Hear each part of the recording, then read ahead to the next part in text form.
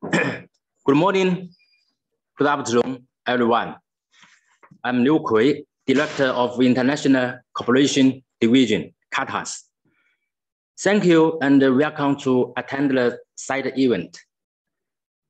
It's a great honor for us to have Savlaji Lamasri, FAO Senior Agriculture Officer, Head of Research and Extension Unit, Office for Innovation.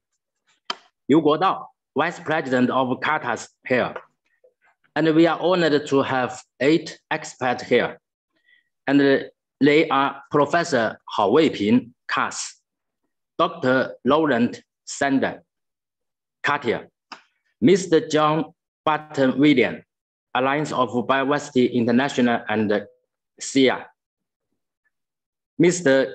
Claire Carey, Kabi, Dr. Iqra Ahmad Khan, University of Agriculture, Faisalabad, Pakistan, Mr. Martin Akan, Ashmab, Mr. Wang Miao, CG COC Group, China, Mr. Li Hantang, CATAS. Welcome all of you and thank you again for your support.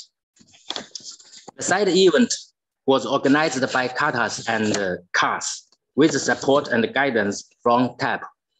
The main purpose of this side event is to discuss ways and paths to enhance the capacity of agricultural innovation systems.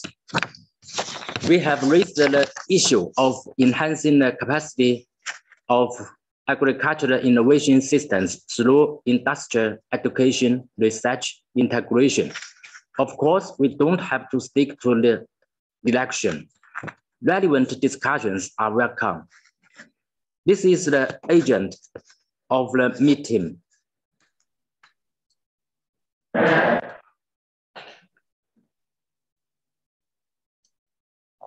you see it?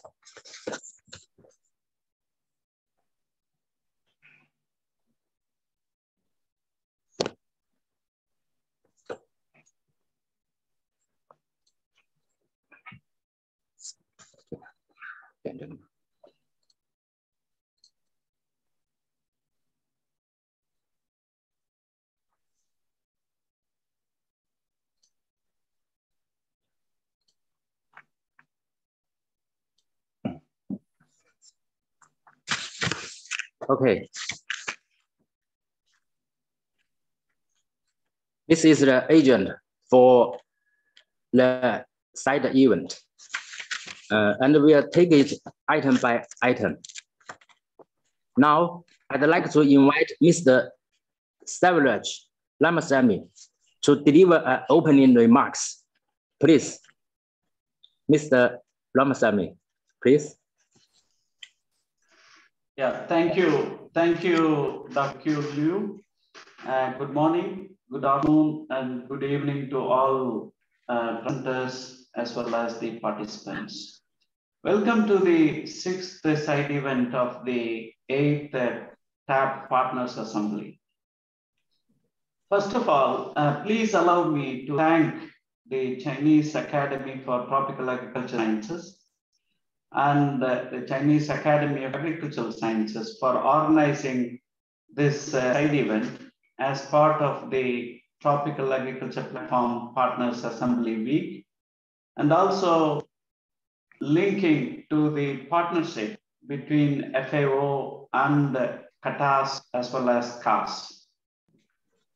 Agricultural innovation system has a strong potential to enhance economic performance of farming and to contribute to agricultural sustainability by improving synergies and complementarity among various actors within the agri-food systems.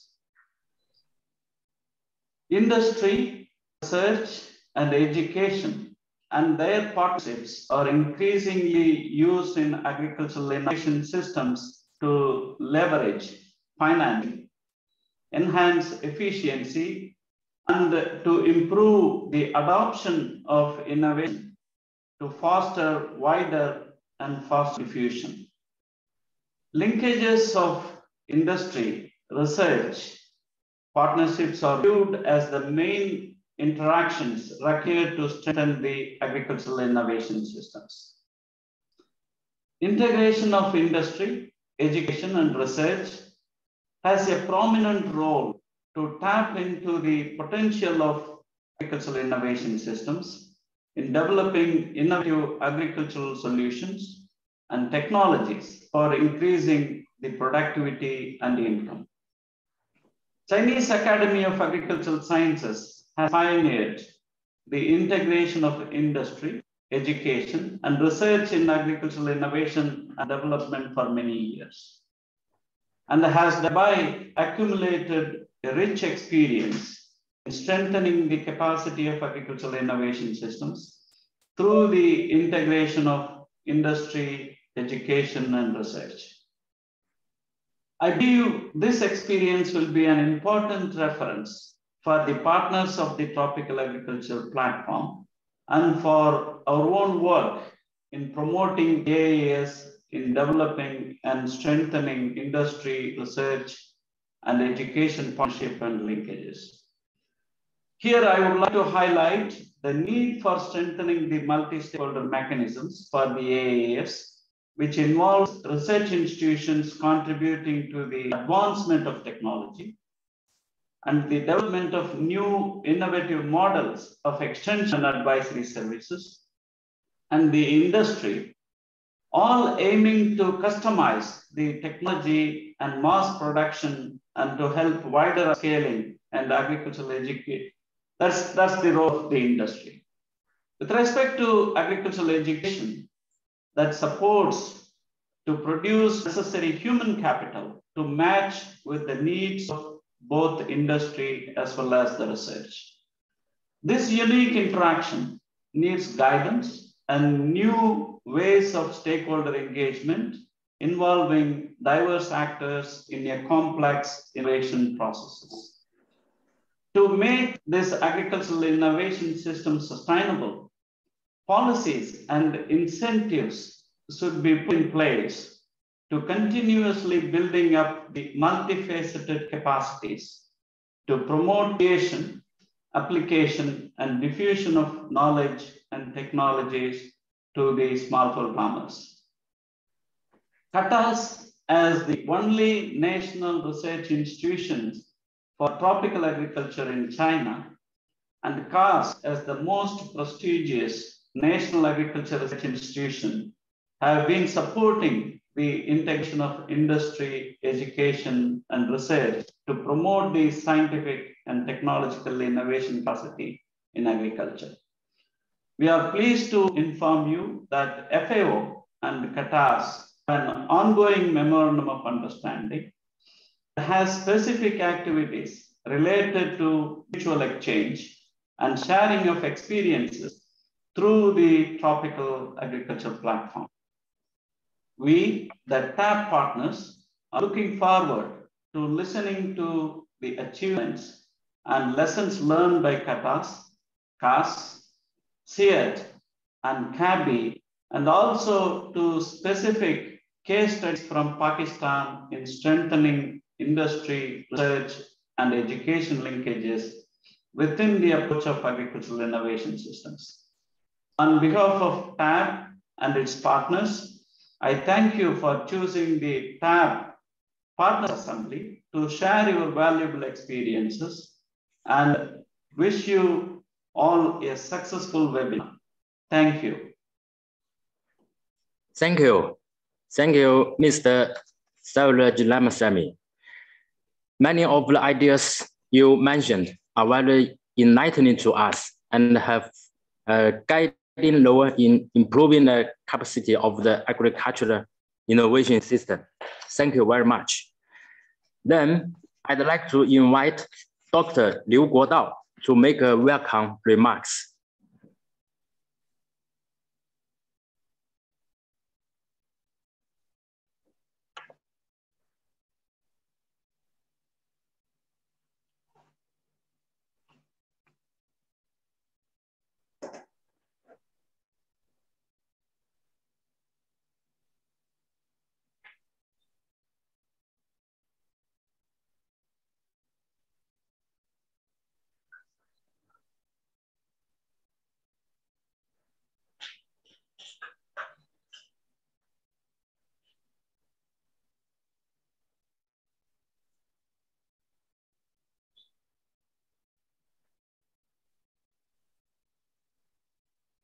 is held with the strong support of all the participants. On behalf of CATAS, I would like to welcome you to the event and thank all the experts who are going to make presentation. Capacity development for agriculture innovation system is of great importance to spark sustainable agriculture development, especially to realize the UN Sustainable Development Goal 2030. Agriculture as a complex and equitable system is driven by innovation and other factors. Industry, education, and research are basic factors of the constitute of to the AIS. Integrate the three elements help to enhance the innovative capacity, hence further developing agriculture. The integrated development of industry, education, research is a good approach to promote science and technology innovation. The initiative has been long explored by China. This great development is the field industrial development, vast scientific research and education based on industrial demands, which share the same goal of the city for AIS and its effective path to improve the AIS.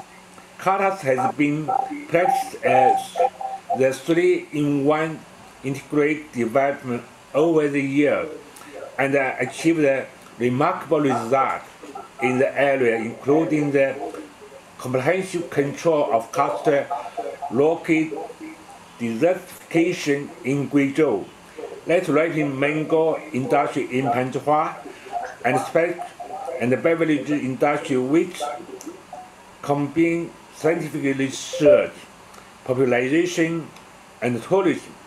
We have developed the high-quality late-ripening mango industry zone, the Xinlong in China.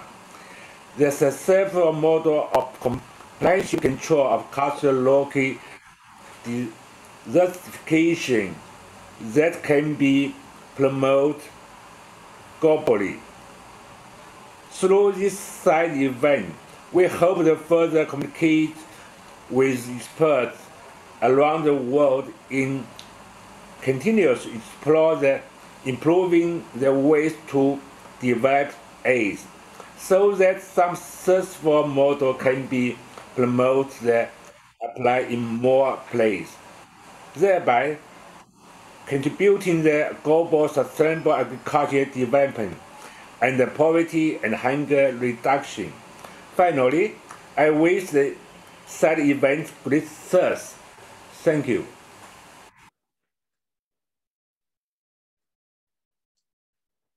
Thank you. Thank you, Dr. Liu Guodao. And thank you for your enthusiastic speech, which was very instructive. Now, let me talk about my views on enhancing the capacity of agricultural innovation systems through industrial education, research integration.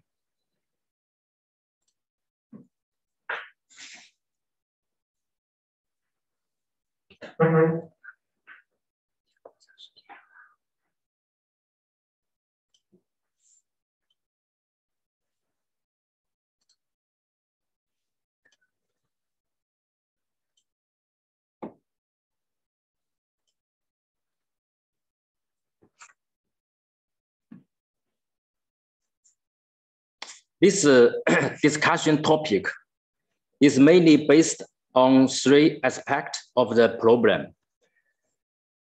The first, agricultural innovation system. Capacity improvement needs a set of scientific indicators to measure whether it can promote industrial development should be regarded as one of the most important indicators.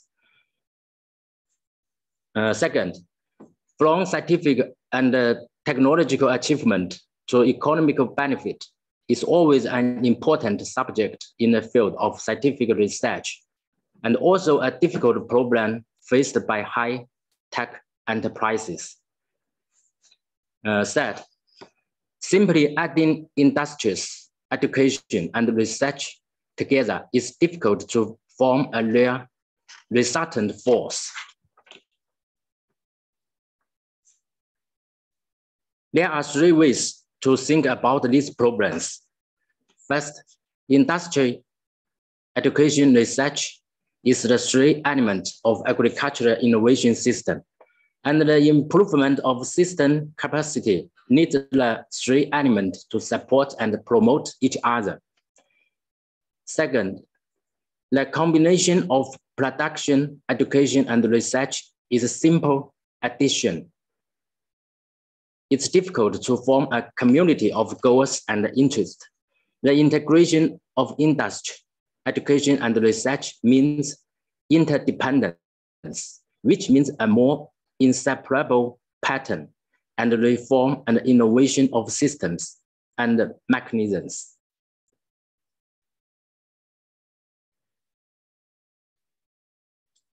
Therefore, it's necessary to change from the previous combination of industrial education and research into integration of industrial education and research.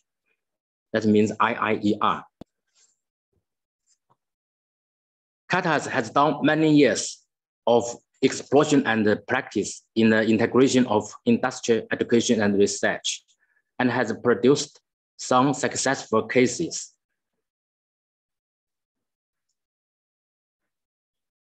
CATAS is the center of research and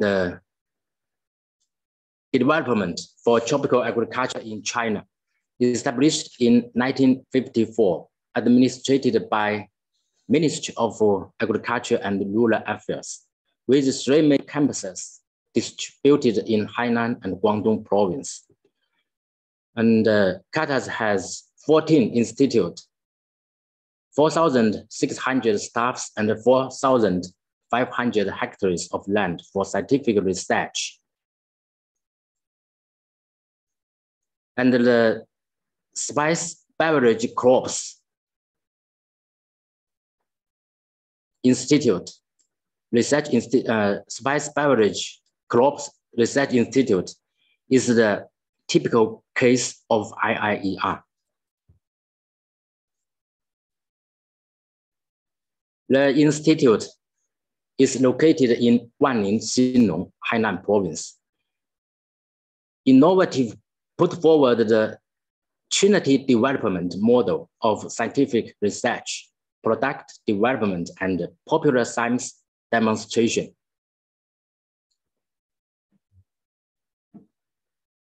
After 23 years of continuous innovative development, the institute has become a comprehensive tropical botanical garden integrating tropical plant resources conservation, technology demonstration, leisure tourism, science education, and other functions.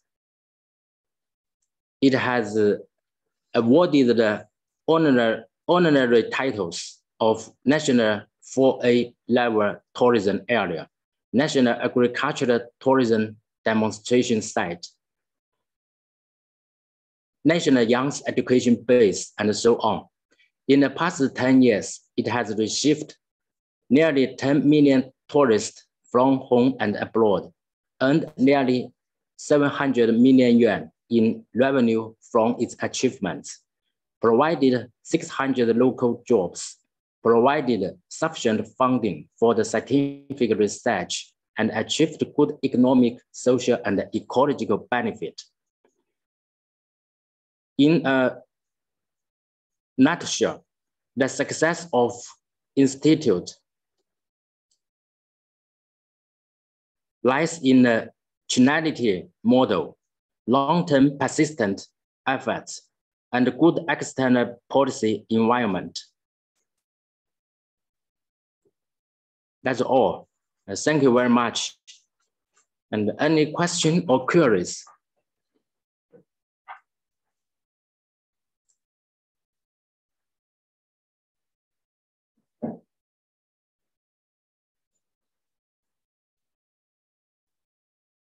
Okay, and let's move on to the next agent. Welcome, Professor Hao Weiping, to give the report. Welcome, Professor Hao. Okay, so thank you. Can you hear me? Yes, it's Okay. clear. Thank you, Mr. Chair, Liu Kui. It gives me a great honor to attend today's typeset event hosted by CATAS and CAAS. First of all, on behalf of the CAAS, as a co-organizer of this event, I would like to extend my warmest welcome to all the guests and participants. And I would like to express my thanks to Secretary of TAP and all the partners for your concrete support for this event. So the agricultural innovation system is a core system that aims to increase food security, ecological security, and farms' income through enhancing the capacity and the efficiency of continuous innovation of science and technology, and integrating resources and the innovation of mechanism. Its general idea is a scientific layout, optimization of resources, innovation of mechanism, and enhancement of capacity. Chinese Academy of Agricultural Sciences, in short CAAS, as a national comprehensive agricultural scientific research organization with responsibility for carrying out both basic and applied research, as well as research into new technology impacting agriculture, has been working closely with international partners to develop the innovation capacity, both for China's agriculture and for other developing countries. So I would like to take this opportunity to share some practice and cases on international cooperation for agricultural innovation capacity in CAAS. First, develop impactful research project to enhance international cooperation for agricultural innovation capacity.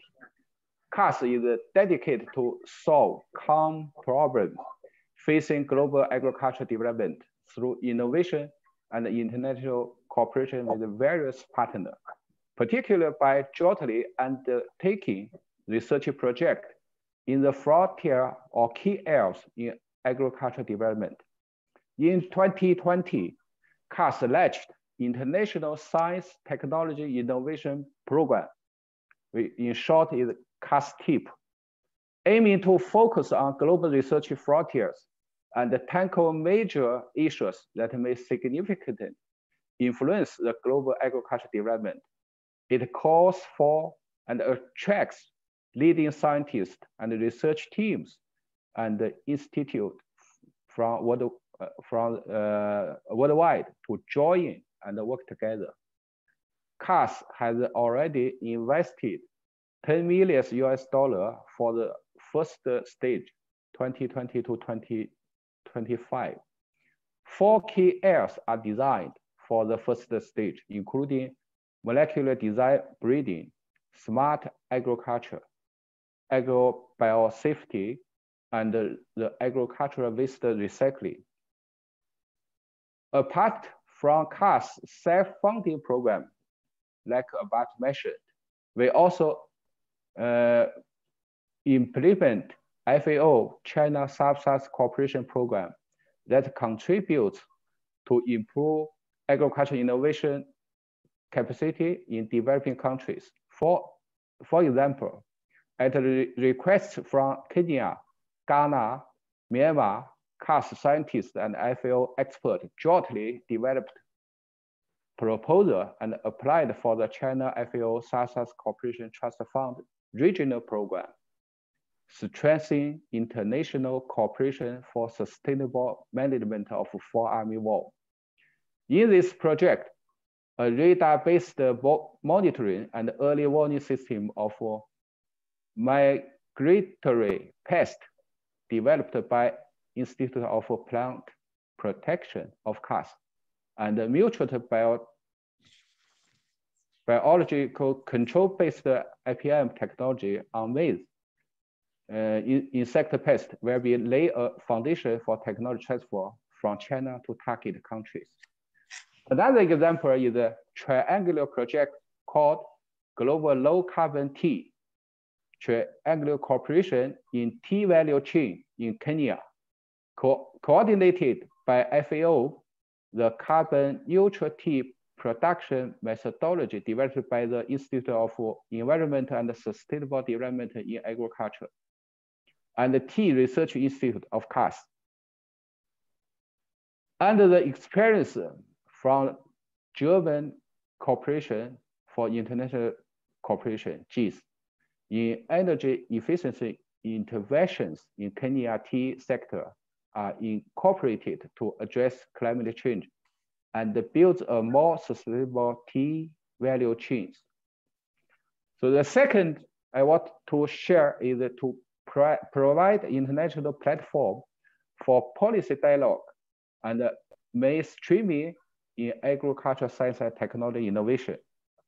Since 2006, CAAS has launched the Global Forum for Leaders of Agricultural Science and Technology, in short, GLAST, together with FAO, CGIAR, and IAEA, aiming to gather leaders for agricultural science and technology of countries, international organizations, and private sectors to share experience and putting forward measures on major issues.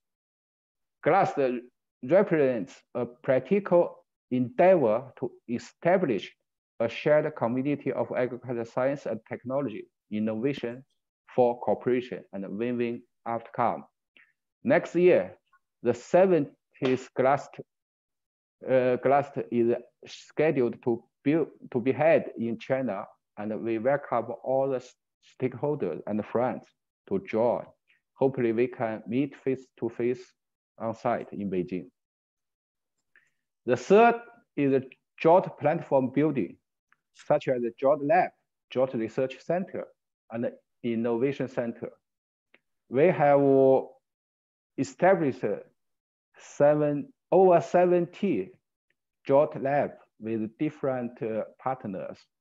So this year, CAAS has been working closely with FAO headquarters and FAO China office in establishing FAO CAAS Innovation Center, which adopted a more systematic, theme-specific, and result-targeted framework to integrate the previous fragmented projects, agreements, and other forms of cooperation among 34 institutes of CAAS and various branches of AAO into a better organized cooperation mechanism to be jointly coordinated by FAO and CAAS.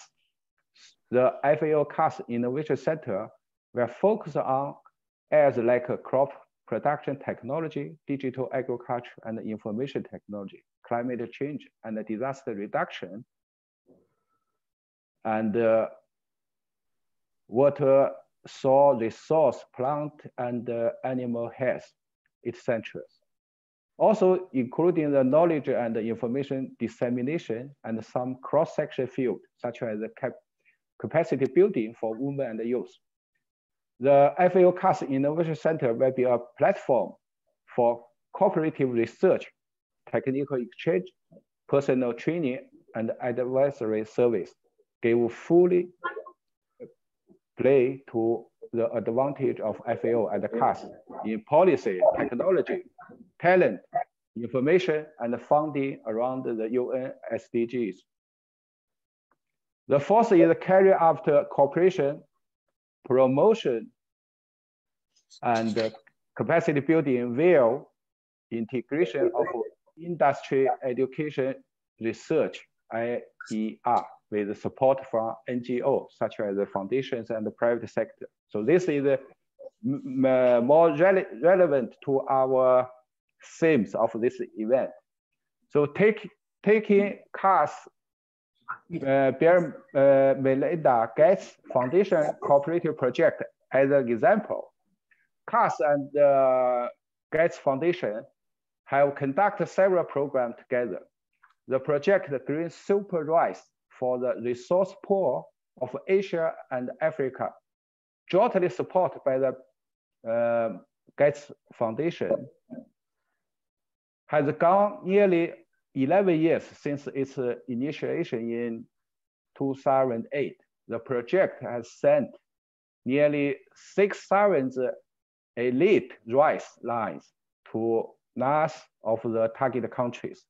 So up to end of 2018, the project has released 74 green super rice varieties in the 16 target Asia and Africa countries. Tremendous effort have been taken to demonstrate and upscale these released green super rice varieties by NAS and agro-business of the target countries. So for long-term benefit of target countries, tremendous effort have been taken in project to build capacity of target countries. These including academic degree education based based on CAAS graduate school, mostly for PhD education. About a total of 40 students from 40 of target Asia and Africa countries have been passed the PhD degree education. The project also provides short-term training for breeding technologies, about nearly 300 scientists from 15 countries, making this advanced breeding technology more widely used in different target countries. We hold more than 40 training courses for more than 2,000 trainees from farmer communities, from seed industries, in the seed production and the crop management techniques of the new varieties. So in 2019 and 2021, another 2 projects was granted by Gates Foundation, especially support the achievement of enhanced China's contributions to NAS, with focus on improving rice seed system of Western Africa countries through joint efforts on rice research, development, and support on seeds production, distribution, and extension service. Another one is mainly for establish organizational structure, reform, and operation mechanism of early warning system for major crop pests. So those above mentioned 4 modalities are typical practices and cases that CAAS improve its research innovative capacity through international cooperation.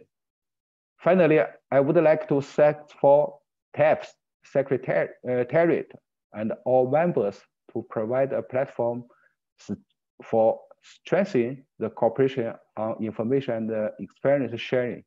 To move further, CAAS would like to work with all TAP members to explore a more systematic mechanism for information sharing and innovative capacity building. Thank you for your attention. Thank you, Professor Hao. CAAS is China's leading agricultural academy and has achieved many important achievements. And thank you for your magnificent report. Now, let's move on to the next agent. Welcome Dr. Roland Seder to give the report, please.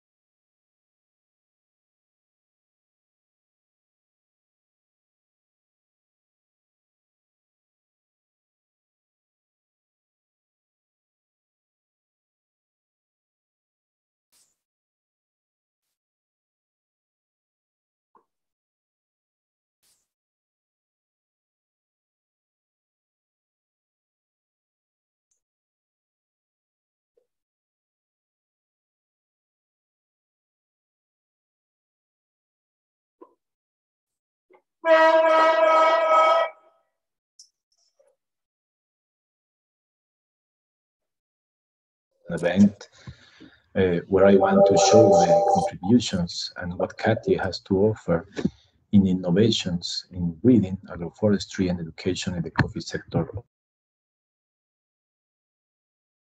I will begin with breeding, and first it's important to say that the base of our work is an important in vivo coffee collection that we have here in Turrialba, Costa Rica, where we have more than 2,000 accessions of coffee, no?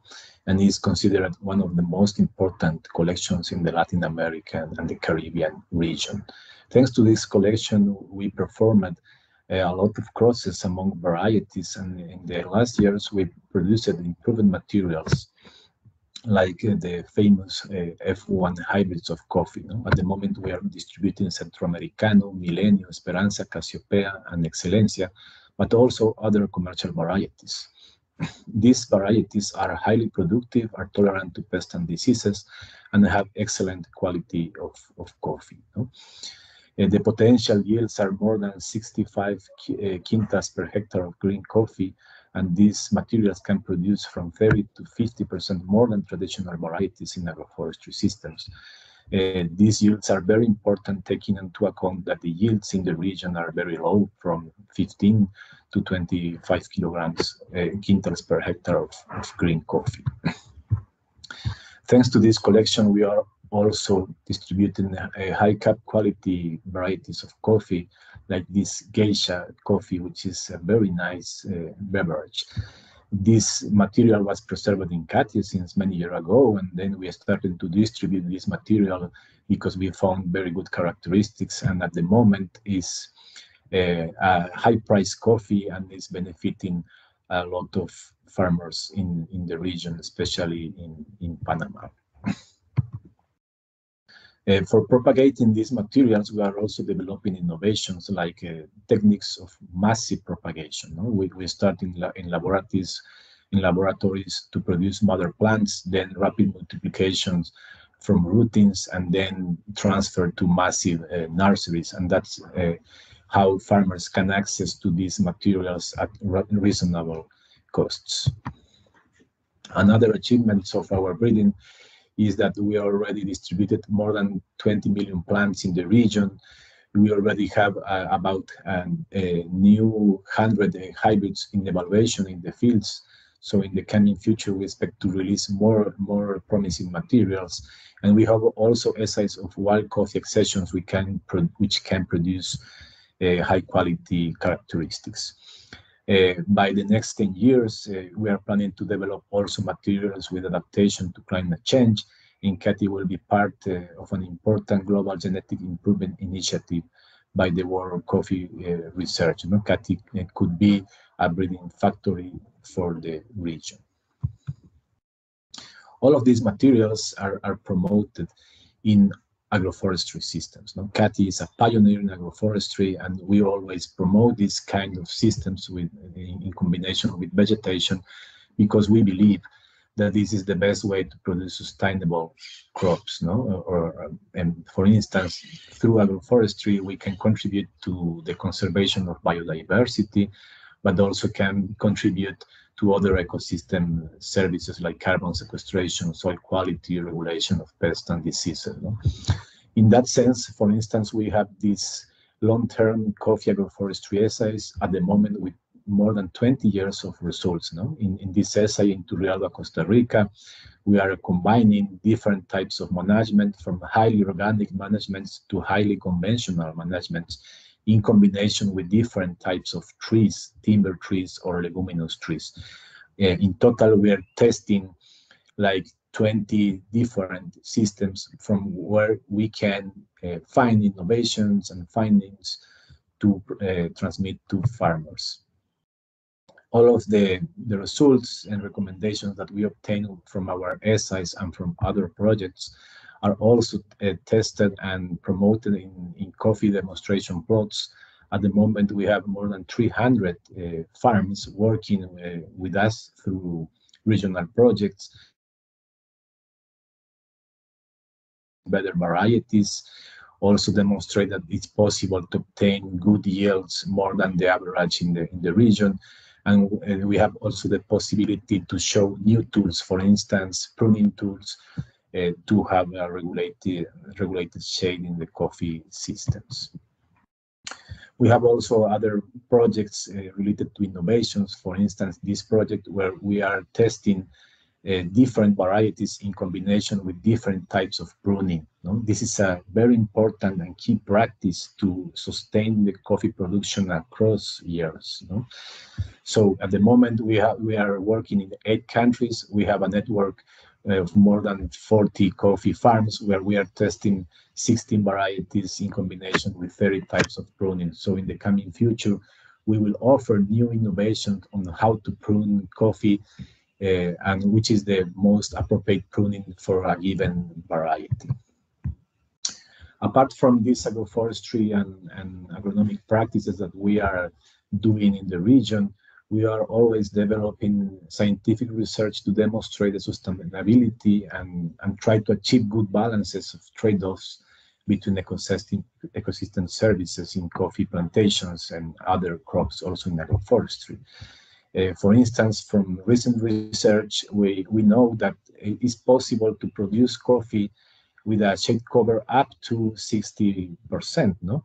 With this coverage, coffee still responds to fertilization and farmers can achieve good yields. No? So it's a good message that it's possible to combine coffee with shade and have good benefits.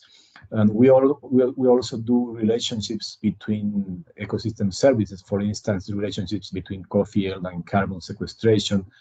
And by doing that, we can always identify promising systems that can achieve good coffee volumes, but also good carbon sequestration. We can learn from these systems and transmit these learnings to other farmers.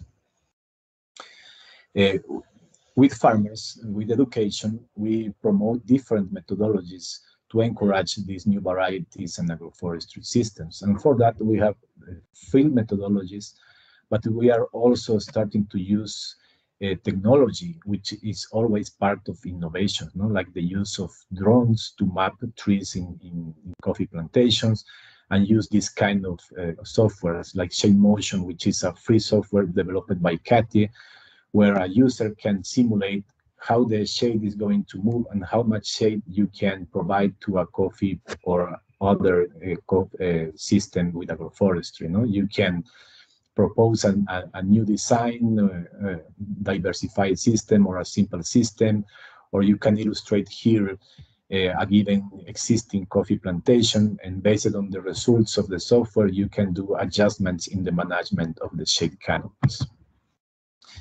In education with farmers, we have an extensive experience in training people, no? Both producers and technicians. For instance, only in the 5 years, we trained thousands of farmers and thousands of technicians at least in 7 countries in the region. We like very much this methodology of farmer field schools, where we teach farmers in their very farms, their very communities. And we are also starting to combine this type of teaching with the use of application in smartphones. No? Nowadays, there are several applications of coffee that farmers can consult to improve their management. In the informal education, we are part of these important international courses or international diplomados, like this Caficultura Innovadora, for instance. No?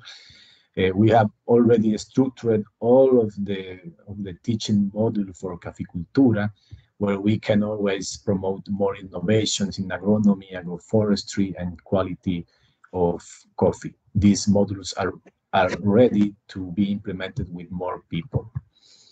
And we always have a postgraduate school here in CATAS, where we offer master and PhD programs related to agroforestry, environment, and forests.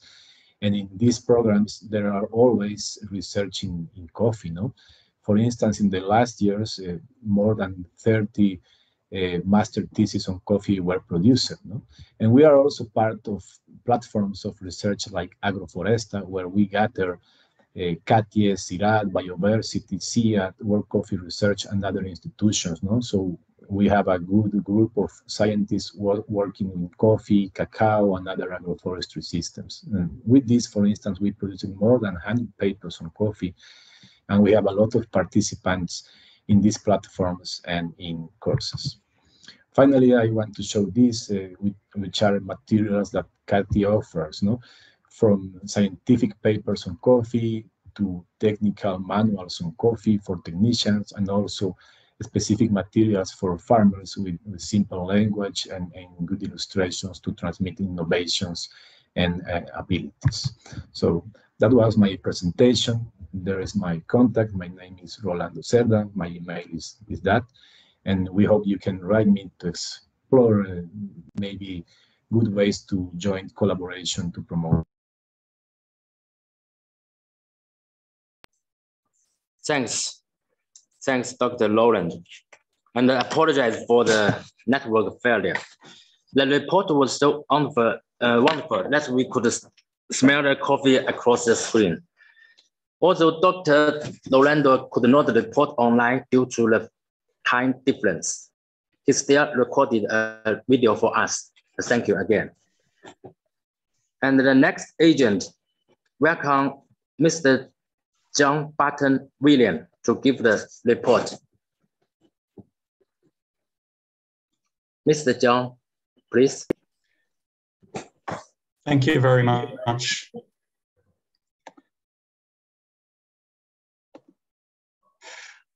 Yes, hello everyone, and thank you very much for the opportunity to speak today. I can give you a little background on my team at CAAS. I'm part of the data-driven sustainability team, and we aim to provide stakeholders with tailored products and services using remote sensing, machine learning, and modelling on topics of ecosystem services, climate, and land cover monitoring. We aim to have impact by engaging with private enterprise and to develop new revenue models that can sustain services and fund research beyond the lifetime of specific projects. Today, I'll talk a little bit about understanding industry needs and how this is driving the research program in our team. I'll talk about how we identify research areas with potential to develop into services and products. And I'll also talk about how we define an industry problem at a very specific level to guide our research and solutions development. Excuse me. Finally, I'll give an example of a user need driving a specific research program. I really love this example of the seatbelt development because in this case, the seatbelt developed by Bolin designed, it wasn't actually the safest. There were other designs that could have restrained a passenger better in the event of an accident. But the advantage of his design was that it was also comfortable and convenient. That meant people would actually wear their seatbelts. The problem Bolin solved wasn't what is the safest seatbelt in an accident. The problem he solved was what is the safest seatbelt that is comfortable and convenient to the user. You might ask, how is this relevant to research in agriculture and in our case, working with coffee companies? I think the point here is that we could have the best science in the world, but unless the science solves a problem that matters to the user, it won't be adopted. And without adoption, there will be no impact. It's important to understand that our projects start with the science. We start by identifying an area we have expertise in that is close to ready for application. So here you can see we reviewed the technological readiness and market readiness of existing research within CAAS, and this set our priorities for exploring opportunities for product and service development. We are very focused on remote sensing and machine learning. This is an existing capability within CAAS that we see has potential to be applied, especially to the coffee and cocoa industries. We know companies in the sector have existing sustainability commitments focused on deforestation, protected areas and carbon, and that those companies have issues where data and metrics can be difficult to collect. So we can see that our remote sensing capability could help solve problems and give us a competitive advantage over other solutions. Our core capability is using machine learning to create land cover maps and to identify difficult to see crops, including coffee and cocoa. So here you see recent mapping of Vietnam, where our target crop is coffee. And we use Sentinel-1 and 2 data, and we also use high-resolution images and human image interpreters to create data points or ground truth that feeds our machine learning process. So it's an iterative process. We produce the ground truth or training data with human input. We then run the machine learning system to produce the map. So we believe this capability is world-leading, but the big question for us is that to have impact, we have to understand what problems can we solve with this technology and who is it useful for. A first step in understanding the opportunities was to review the whole coffee value chain and to start to identify where we can add value. I can give 2 examples of the learnings from this process. There are actors in the value chain where we don't see a market. For example, the certification process includes third-party auditors, but we learned that the business model of these third-party auditors is to be paid on a cost plus margin basis. So the auditors don't have an interest in using remote sensing to lower the cost of their service. On the other hand, coffee roasters, who you might think are quite removed from the sourcing and growing of coffee, are often actually vertically integrated with their supply chains, and they are potential users of remote sensing solutions. So once we identified the actors and levels where remote sensing could add value, we engaged much more closely with potential users. We spend time with users, we shadow them to learn by observing their existing processes and to see their existing systems in action. One of the early learnings from this was that remote sensing can only address a very narrow range of the criteria and costs of certification.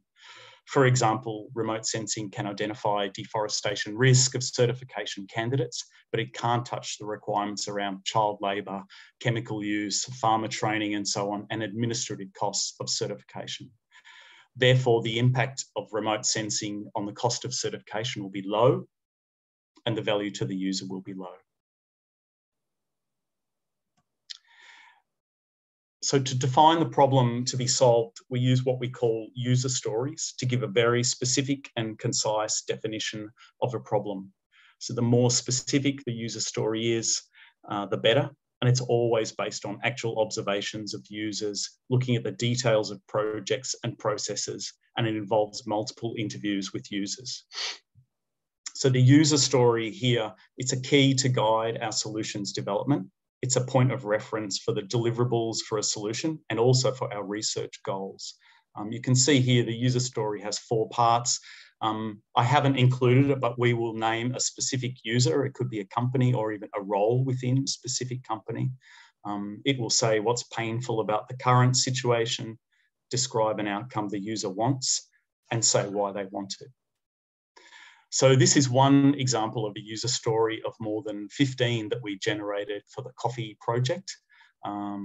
There is also an important step that I won't cover today, and that is prioritising the user stories and deciding which problems to address. I should also say that the user story is a reference point for solutions development, but it's not the only document or the only information that we use for solutions development. We will add a lot of detail and context as we go ahead and develop solutions. So one of the areas we identified as an opportunity were projects converting low shade coffee to high shade coffee production. These projects supply and plant trees in existing coffee plots. So this is a big priority for coffee traders and roasters as a mechanism to meet commitments on carbon. And we also see that there's a big gap in the data available for these projects. So it's very difficult at the moment to verify that trees planted continue to grow over 1 or 3 or 10 years. And it's difficult to estimate the biomass increase. So generating this data currently requires expensive and complicated on-ground surveys and sampling. So the question for us becomes, how can we use remote sensing and machine learning to measure the percentage of coffee and shade in coffee plots and to verify the project's value? This is where the user need drives our research program. So as part of a Master of Science, one of our team will work on this problem over 12 months. She's based in Cali, Columbia Public University, and she's working with a unit specialising in computer vision and artificial intelligence.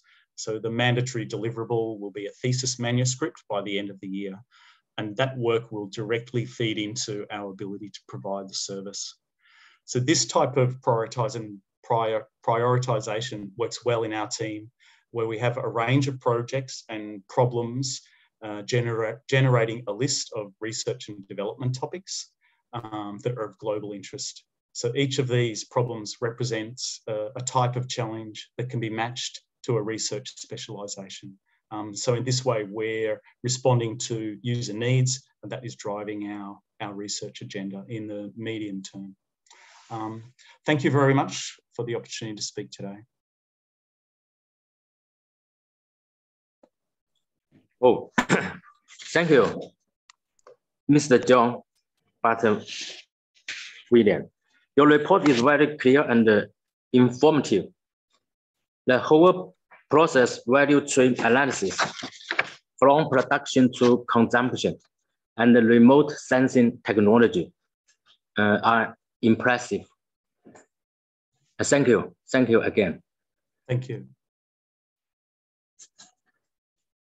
Now, let's move on to the next agent.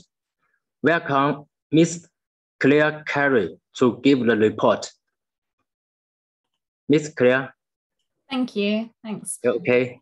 I'm just going to share my screen. Oh. Can you see that okay? Yeah. Okay, great. Thank you for having me here to speak today. I'm Claire Curry. I work at CABI, based in the UK, and I'm going to talk about digital extension advisory services. So, in recent years, obviously, there's been rapid advances in technology, which provides some opportunities for applying that in extension and advisory services. And what we've seen is it's been particularly interesting during COVID-19 pandemic, where having more remote communication and ways of delivering information has been really valuable. CABI and FAO carried out an assessment in Kenya and Uganda and found that 78% of farmers accessed extension and advisory services using digital. And looking at that in more detail, so of those people, radio was the most dominant, and then TV for accessing that information, and then mobile. So I've also included the numbers there because I think it's quite interesting how much lower mobile was compared to a communication method like radio. And something that CABI is really interested in is also making sure that if we're involved in some of these ways of communicating extension services, then it's not being done in a way that's exacerbating inequalities that already exist. So looking at some of those challenges then, there are a number of barriers to using digital EAS. So awareness was one of them that we found, access to affordable data to be able to use some of those mobile services, low digital literacy, lack of ownership of actual devices to be able to, if something was on an app, having a device that would be able to access it, and limited technical support for any challenges in using those devices. And I just added a few more comments there. So what I was talking about inequalities, it was found that women and older people were more likely to report that they experience these challenges and barriers to use than men and younger people. And there was an observation that there's a need to integrate these sorts of services with also face-to-face. So digital advisory is never going to be the only thing, or like it's not a silver bullet to the solution of increasing access to extension. And the average cost for a gigabyte of data in Africa was 7% of average monthly salaries, and the smartphone costs are almost 63% of GNI, compared to in Africa's is only almost 12%. So it's quite a big important cost in that region. So another thing that we're really keen to look at is the context of the use of these services. So in the policy and the infrastructure available in the country. So a lot of policies that African governments have actually do support this, the use of these tools, and that's in line with the African Union's strategy. And it is increasing. So at the end of 2019, 45% of the population in sub-Saharan Africa was subscribed to mobile services, but it's estimated that that will reach 1 billion by 2024. So it's really increasing, as well as the 3G coverage, which in 2017 was 63% and increased just in that year to 70%. Which reached 80 million more people. So it's definitely something that, is improving the access, but there are still challenges around it. So one of the examples I just wanted to highlight really quickly is the use of this within CABI prize program. So CABI is a partner in this program. PRIZE stands for Pest Risk Information Service, and that uses a data cube, which brings in data from Earth observation data, weather data, information about pests specifically, so like their biology, and uses models to then predict pest outbreaks. And those forecasts of when outbreaks will happen can then be used to produce messaging to send to farmers.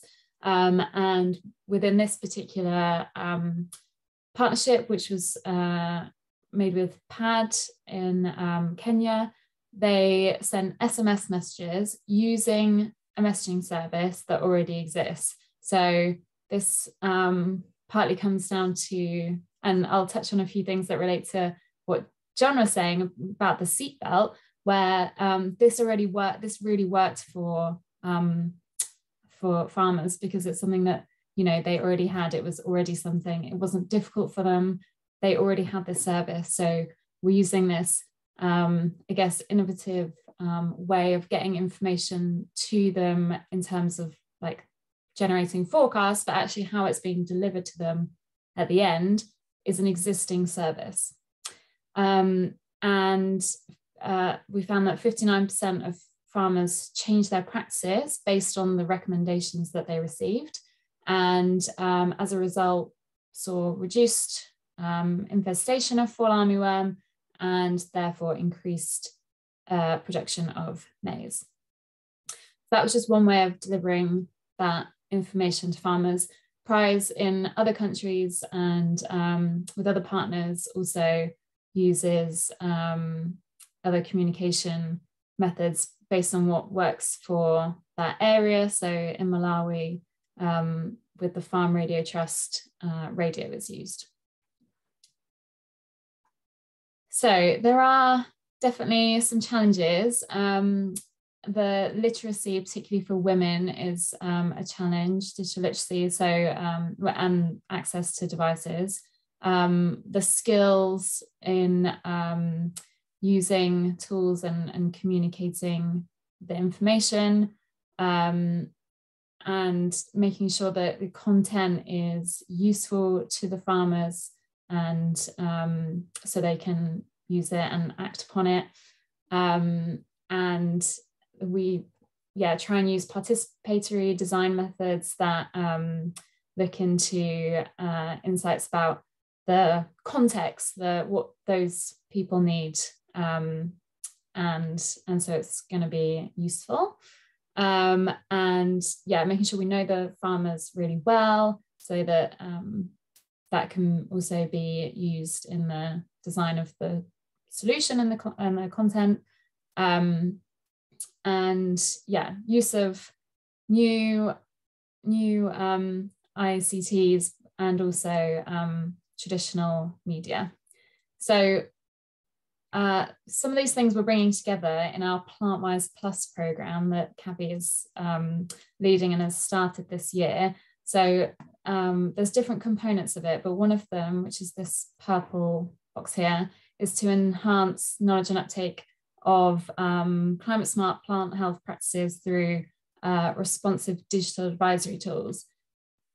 In this program, we're aiming the tools at advisors rather than the farmers, because of some of those challenges around digital literacy and device access.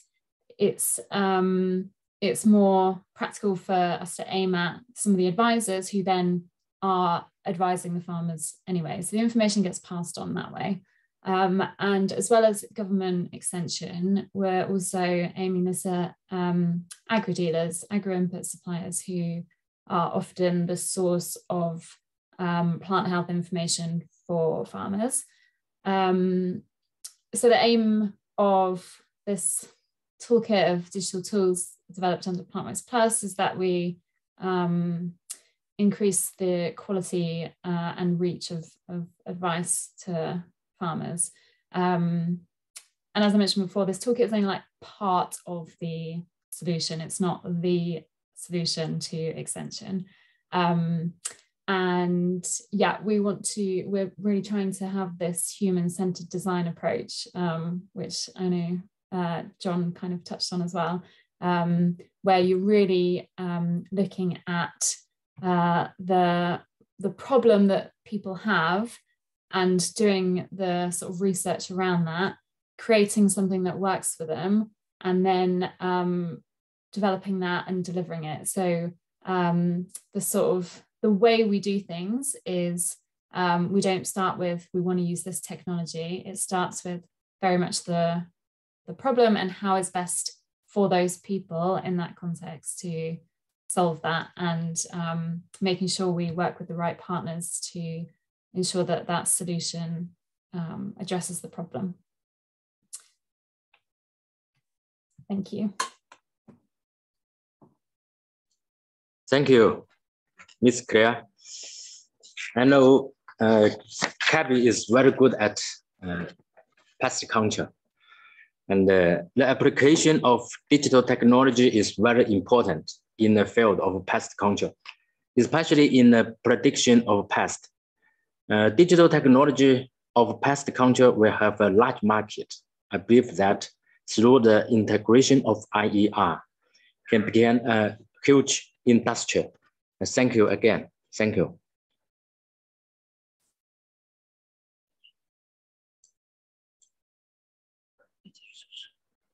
And the next agenda, welcome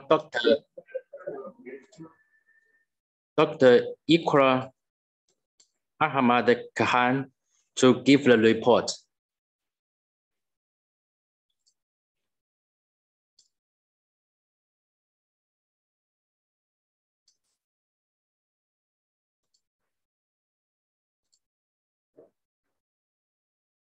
Ladies and gentlemen, I'm grateful to FAO and CATAS for allowing me this opportunity to present a Pakistan case study of ways to develop AIS through industry-university research collaboration. I'm representing University of Agriculture, Faisalabad, but in Pakistan, we have 10 agricultural universities and we are one of the leading ones. Those universities work as a consortium. We share our curriculum, we share our R&D projects, we share our student and faculty resources, and we also share services. And as a result of that, we have a kind of national setup of sending out potential innovations for industrial uptake. As an example, a few years back, I wrote down a catalog of what we called back then 101 innovation catalog at the University of Agriculture, Faisalabad. We are right now in the process of updating this catalog. It's been now 5-6 years. Since the release of this catalog, in which we had floated about 100 different innovations which were ready for entrepreneurship and pilots. There were more than 50 which, incubation companies which have worked with us.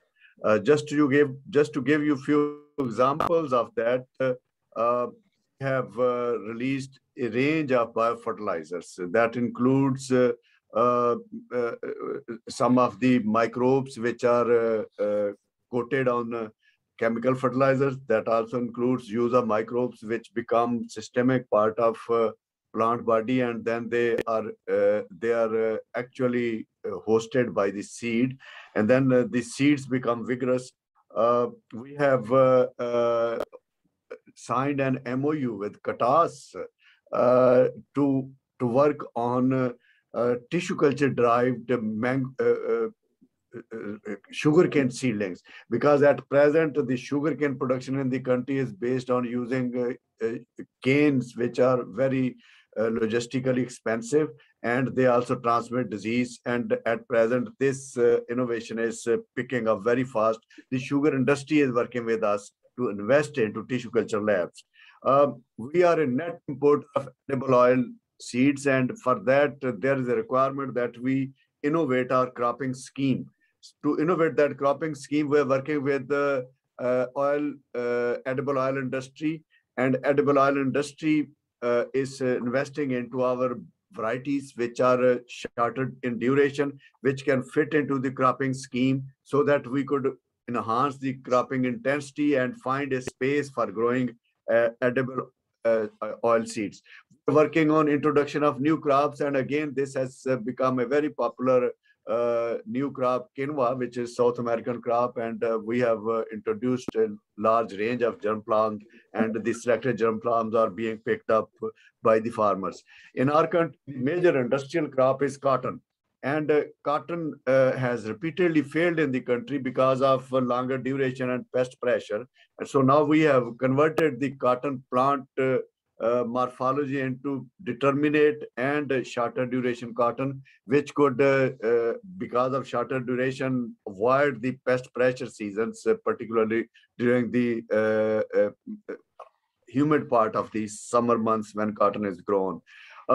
We are also net importer of soybean for our poultry industry, and for that our team is working with a group at Sichuan Agriculture University in China for launching a strip crop planting technology, which requires genetics, which we have developed in collaboration with USDA and University of California, Davis. But now the mechanization and the agronomic packages are being developed with the help of Chinese partners, whereby our corn, cotton, and sugarcane fields can simultaneously also be used for growing soybean. Another important import item for our food security is pulses, which includes chickpeas, mung bean, lentils. And in case of chickpeas, our collaboration is again with ICARDA, USDA, and University of California, Davis. And in this process, what we're trying to do is that the traditional chickpea, which is grown in this country, is rain-fed, which is also highly sensitive to climate vagaries. If there's no rain, there's no chickpea crops. So we have recently developed irrigation responsive chickpea germplasm, and that is being promoted on a large scale. Mechanization is a major limitation in agriculture in Pakistan because we have small farmers communities, which are about 90% of the farmers are under 12 acres of piece of land, and they cannot afford large-scale mechanization. So there is a major move to provide them handheld equipment as well as equipments which could improve seeding, equipment for chilling the milk, which is solar, equipment for distillation operations, which is actually solar collection of heat, and dryers, a range of dryers, which includes drying of vegetable, drying of fruits. Particularly, there's a huge demand for dates and mangoes, and our solar dryers are getting very popular. Our current push is also to upgrade the technologies. That includes using satellite image, using precision agriculture tools, using sensors, and the application of drones. And for that, we believe that there are, again, very strong possibilities of Chinese collaboration. On dairy side, we have a huge burden of disease, particularly mastitis. And our buffalo, actually, which is water buffalo, which is an animal of, a situation which likes being in water and water situation, the mastitis disease is very common. So to prevent mastitis disease, we have patents, and we have shared our patents with the startups, and they are selling two streams of control measure. One is the early detection procedures, which is a simple use of detergents, and the other is the vaccines, a consortium of bacteria which is used to produce vaccines. In animal feed, particularly in poultry, Pakistan is doing very well, modern state-of-the-art poultry. But for cattle and buffalo and for ruminants, the feed industry is still primitive, and the farmers are still hooked with the grazing and with the green fodder. So for that, two streams of work have now become industrial operation. One is the silage making. The other is concentrate feeds through similar lines like we do for our poultry feed. And our scientists have given a range of recipes using farm waste, using food industry waste like citrus pulp, mango pulp, and the bakery industry, the milk industry waste, which is being converted into livestock feed. On poultry, in addition to modern poultry, one of the important reasons to invest into poultry is to develop backyard poultry. For that, our breeders have developed breeds which have no brooding season, and they produce on an average 200 eggs per year. And this breed is picking up, and there are small hatcheries which are producing these breeds and providing the day-old chicks to the rural folk. There are some of our assessments on hindrances, but that is something that we continue to work to overcome them, like trust deficit, making industry aware of our potential to collaborate with them, also to incentivize the innovators, entrepreneurs, startups, and then there is always in the academia a requirement for such funds. Such funds from state do come, but we also continuously lobby for getting funds from the industry and partners, and that comes by way of overhead cost. That also comes in the form of direct investment into R&D projects. But at the end of the day, we believe that our innovation system is rising. We are in very good shape, and we would like to seek more collaborations our Chinese partners and also through FAO to improve our innovation system and culture as a whole. The system in place is pretty strong.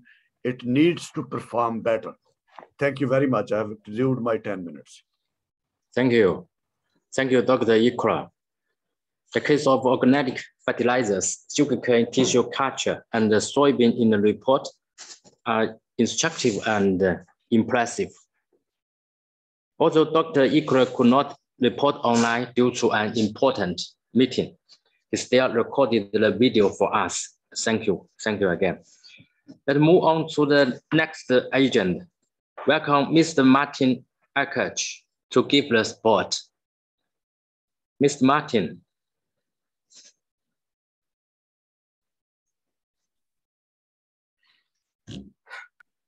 Good morning, good afternoon, everyone. I'm happy to join this meeting, and I would like to share with you a case study about iShamba. iShamba is a mobile phone service. It's a private company in Kenya, and it offers farmers information on farming via mobile phone. And iShamba was started as a backup system to one of the most popular TV show here in Kenya known as Shamba Shape Up. And what we do is provide a platform where farmers can share information among us themselves and also talk to experts. So this is a call center support service that is dedicated to serving farmers.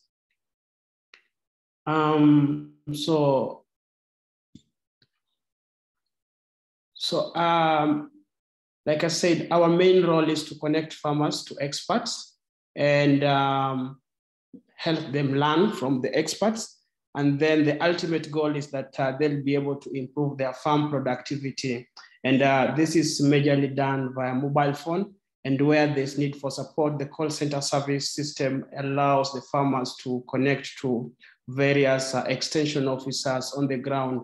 This is through partnership via Shamba Shape Up and iShamba. So one of the most interesting things about the industry in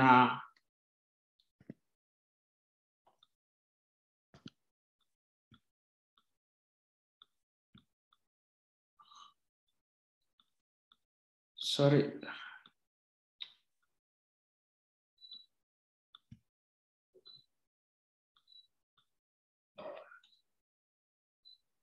Let me just start in that.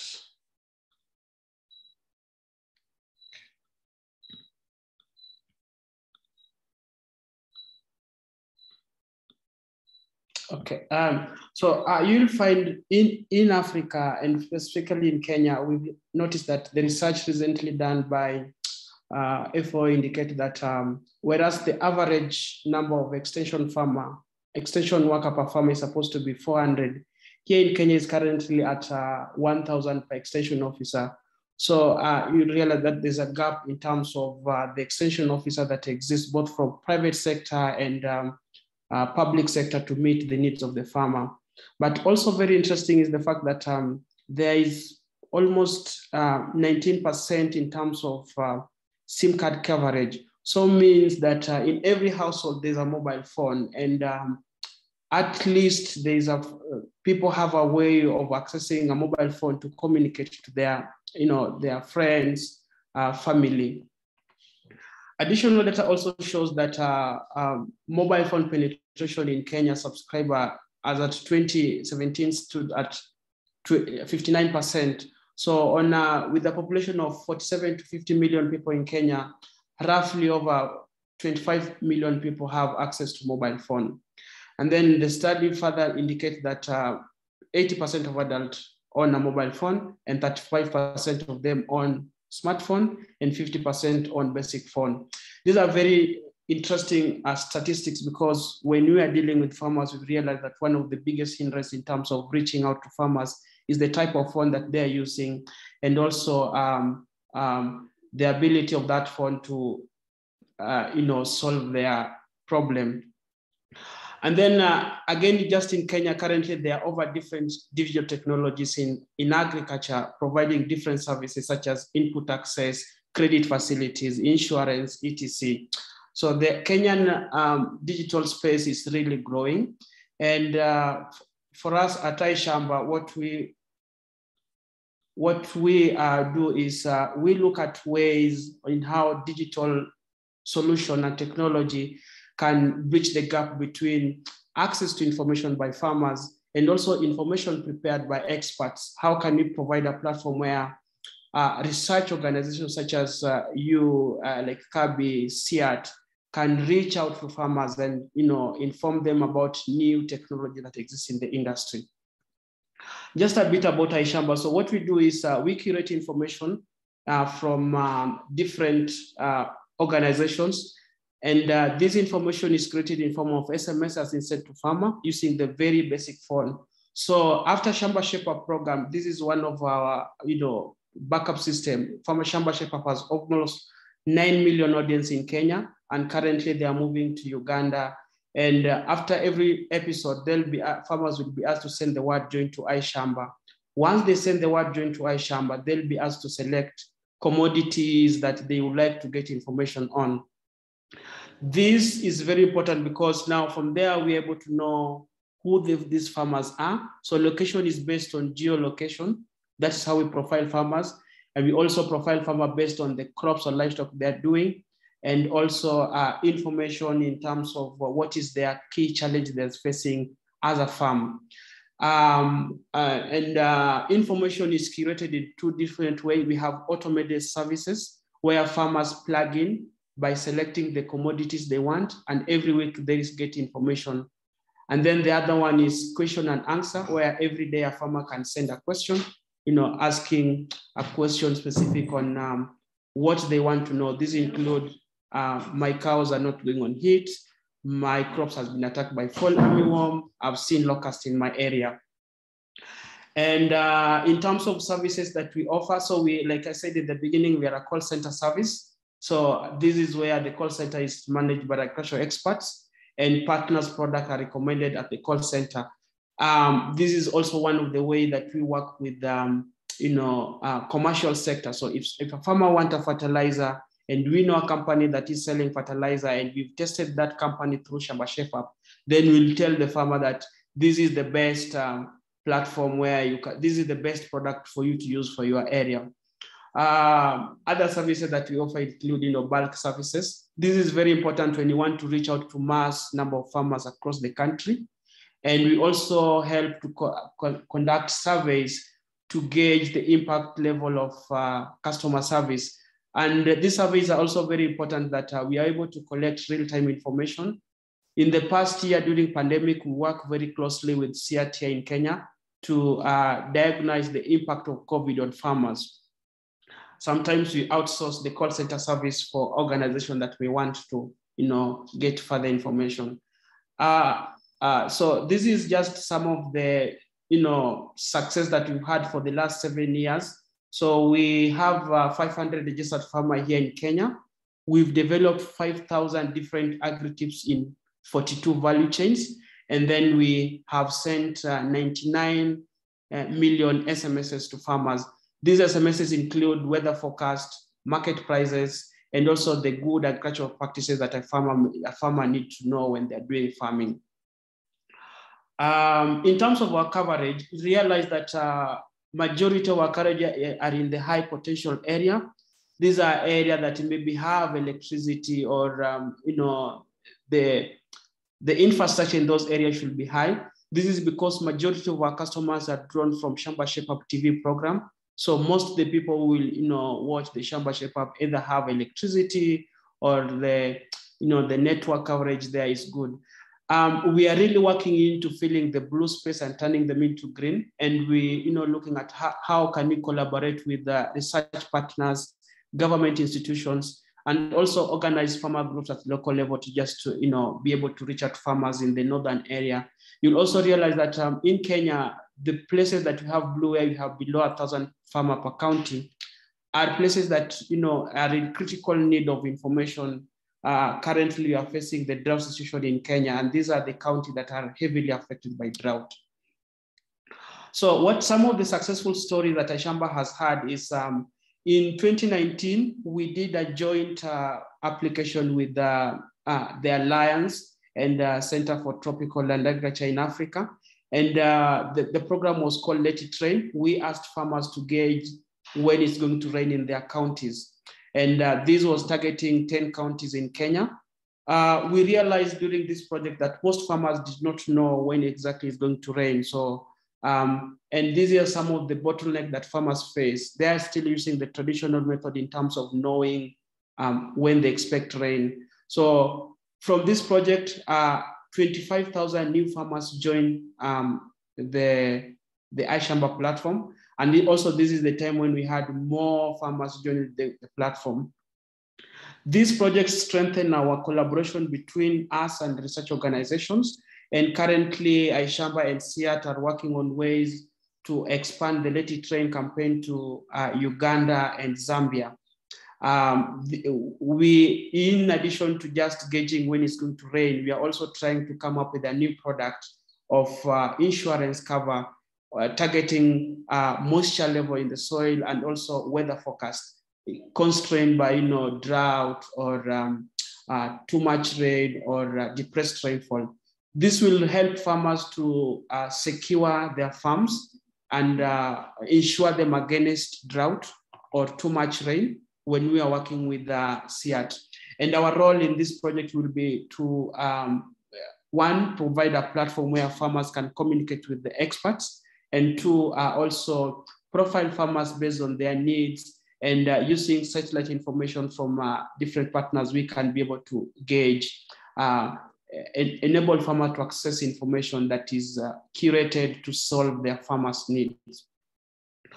Additionally, during the locust situation in Kenya, that is in 2019 and also 2020, Aishamba is one part of the consortium that was working in terms of mapping out how locusts are moving in Kenya and how to mitigate the locust situation in Kenya. And again, part of our role in this was to educate farmers about locusts, how they look, what to do, and how to report.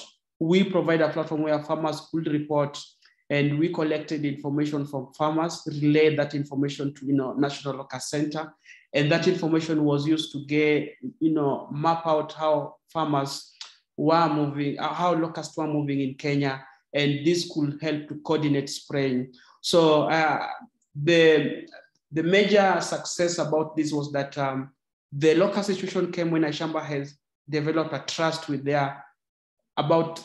at that time we were around 400,000 farmers. And that trust is what enables us to work on it to enable farmers to tell us where they have seen locusts, and if they have seen what color they were, and there we could relay that information back to the government to coordinate spraying. And I know Kabi was also very much involved in this. They had a drone that also monitored the locust movement in Kenya. So just to know how this works. So one, farmers are educated about locust threat and citizen reporting. So citizen reporting is just telling us, have you seen locust, put their air, and then we report to train agronomist. And then there's validation of the data that's reported by the farmer. There's processing of this data. We disseminate that information in terms of migration maps. And this is shared back to partners and also to public.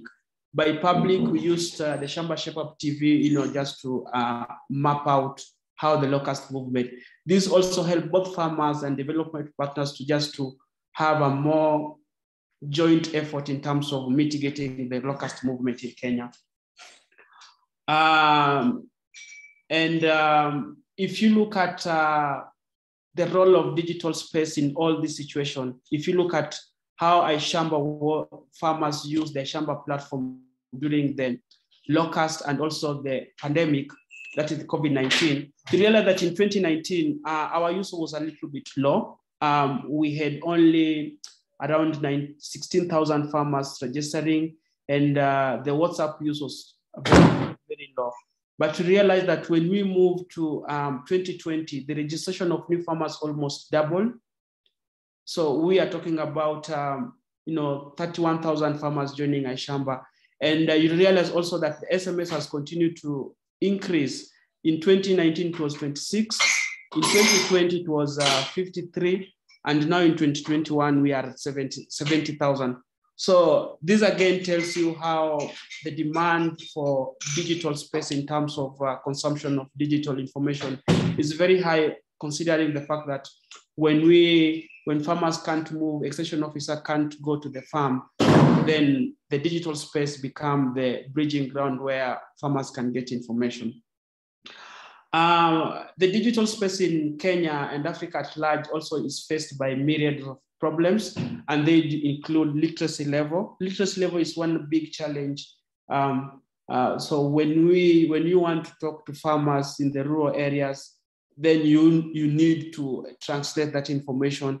And sometimes if you look at how, for example, an SMS is supposed to be structured, and if sometimes you translate it, it loses meaning. And also people who are using this digital technology also are constrained by literacy level. They might not be able to use it well and understand how to navigate. Policy framework sometimes is also very strange in terms of, we've had situations where we have had to use multiple different numbers, and this is basically because it's policy framework. For example, you can't use a number that is on prepay and also on postpay. So if you want to use a number that is postpay, you have to have multiple numbers.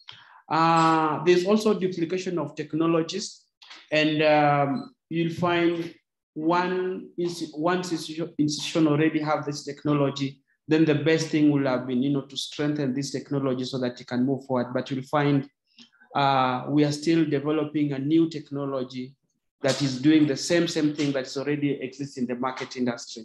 There's low uptake of information at commercial level.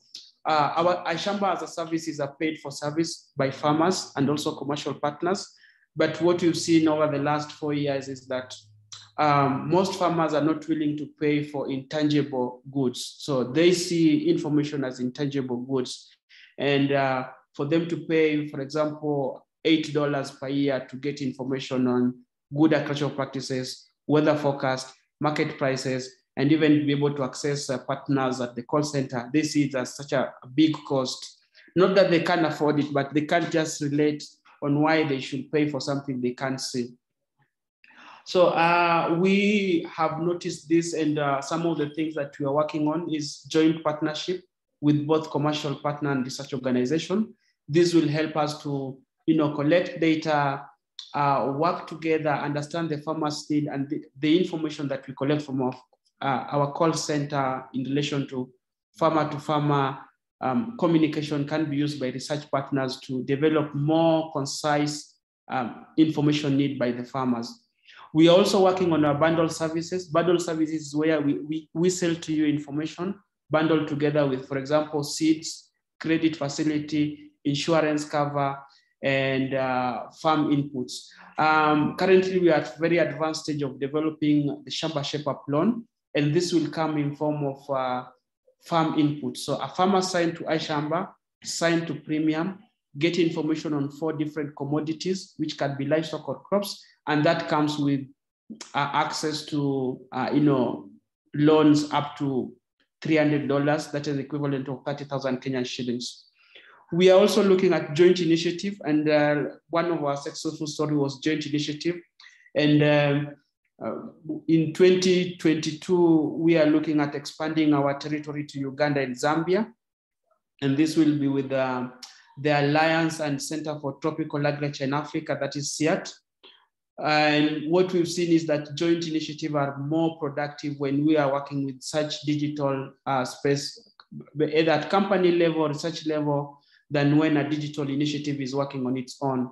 So partners within this space have to look at ways to work together, find a niche where their joint initiatives are in line with what they want to communicate to farmers. So thank you very much for your time. We are very much happy to have been part of this discussion, and we look forward into how can we work together, to increase the number of farmers who can access the digital information, and also how can we reduce the cost of accessing information by farmers and make that information a little bit clearer, simpler to a farmer, and in a manner that the farmer can understand. And just to add on is that we are currently working on a bigger campaign next year where we are focusing on climate change. This is jointly with Plant Village from Penn State University in the United States. And what is going to happen is we're going to focus more on conservation agriculture, where you are telling farmers that we have seen, based on the information we have seen that the rainfall in your area will not be able to support maize, for example.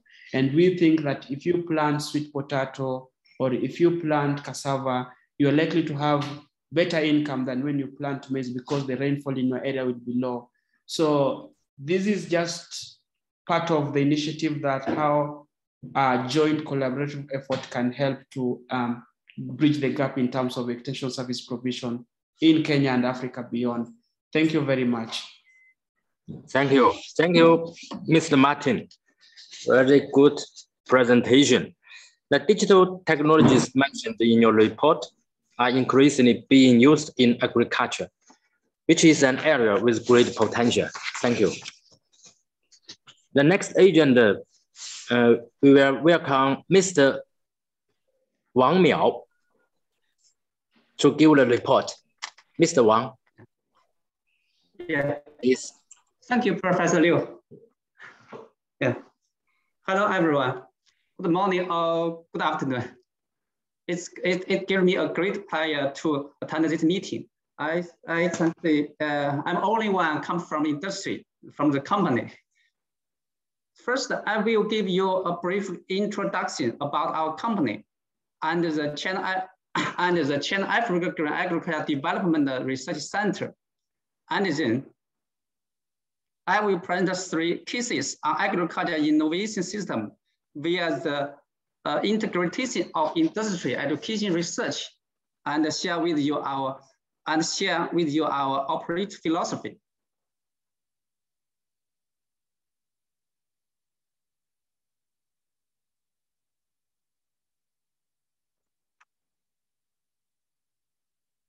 Okay. In 26, CGCOC started its investment in agriculture in Nigeria with the vision of the African countries to develop agriculture and building a set free from hunger and poverty to this effect, and also to offer a one-stop solution for agriculture. We established the Green Agriculture West Africa Limited in Nigeria and CGCOC Agriculture Development Cooperation Limited in China.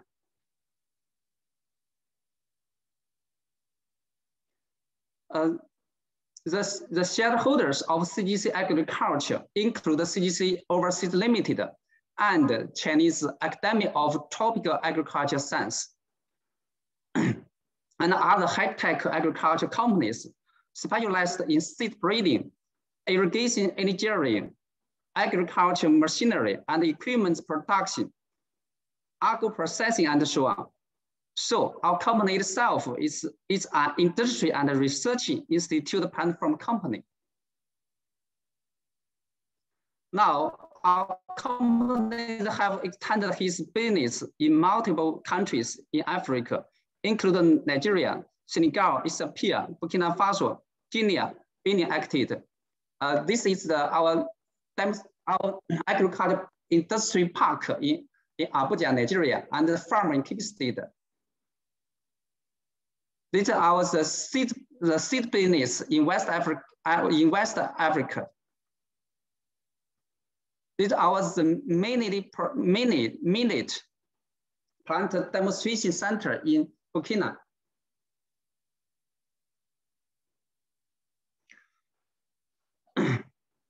So promoting the development of agriculture industry in Africa is a huge is a huge systematic project. It requires the cooperation and participation of the governments, industrial players, and that means companies, universities, and research institutes.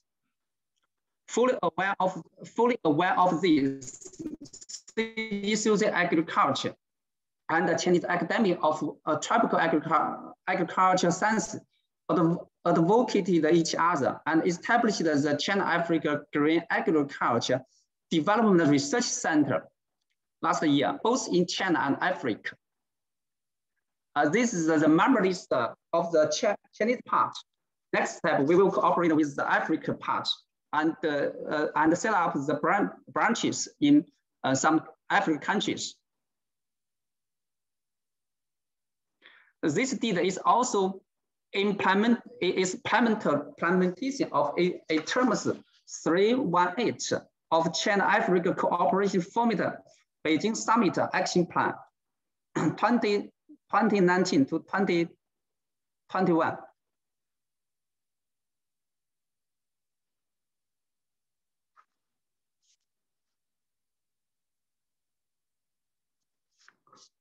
As is well known to all, it is imperative to conduct the cooperation between the industry circles, universities, and research institutes for the industry development.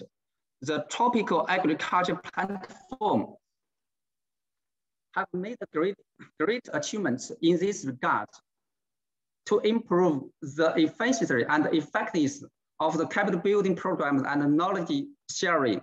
The tropical agriculture platform embraces well the agriculture innovation system. Now, I would like to offer you 3 cases as example. The first one is about the piper seed selecting and the technology of integrated control of water and fertilizer in piper. This project is we cooperation with our company, it cooperation with the Chinese Academy of Tropical Agriculture Science. We use the Chinese technology to select the hot degree piper seeds and training to the people, the local farmers, to planting the piper, and we buy them from the farmers and sell in the market.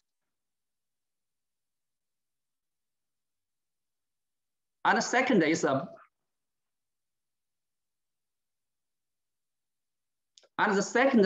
second cases is the small scale cassava and young powder plant project.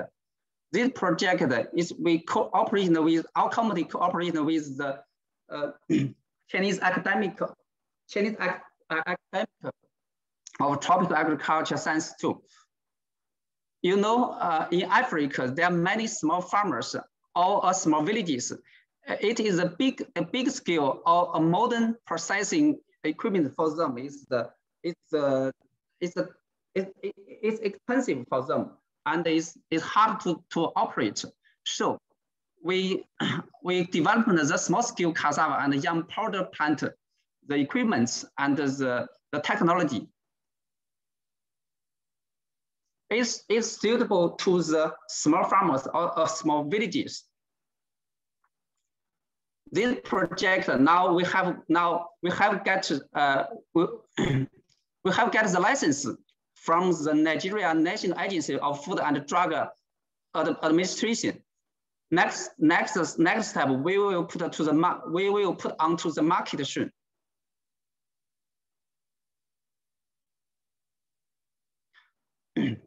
This project, the first step we have finished. Product the product we put on the market, and at the same time we training the local people and offer the equipment in the marketing and technology service. We hope from this use this project improve employment opportunities through the small workshops model and like more Nigeria people, villages use this the small scale processing equipment and the technology. And next, promote the industrial processes. That means the cassava processing or yam pod processing industry and in Nigeria and Africa. And the third case is the about the Africa Science and Technology Backyard Project. This project is our company cooperating with the with the China Agriculture University. In 2019, China Agriculture University involved 5 African students to study in China from our company. 3 from Nigeria and 2 from Burkina Faso. The first 2 years they learn in China and in the university, and the third years they express the third year the practical activities in our company. After that, they can select a working company or work for their countries. This is our company gives the practice chance to these students. So, and from this project, we get more information about the local local society system. So it's a good example. Cooperation from the is a good example. Cooperation between the university and the company. Last but not least, I'm pleased to share with you our operate philosophy, which is cooperation breeds wealth, innovation empowers development. We are looking forward to cooperating with the members of the Tropical Agriculture Platform. Let us work together to promote the development of the tropical or subtropical agriculture industry in Africa. Thank you all for your patience. Have a nice day. Thank you, Mr. Wang. Thank you. Thank you. CAAS Group is a famous technology enterprise with good practice of IER. And your report is very rich in contents and provide a good case of IER. Thank you. Thank you again. Thank you. And the last agent, let's welcome Mr. Li Hangtang to give the report. Mr. Li.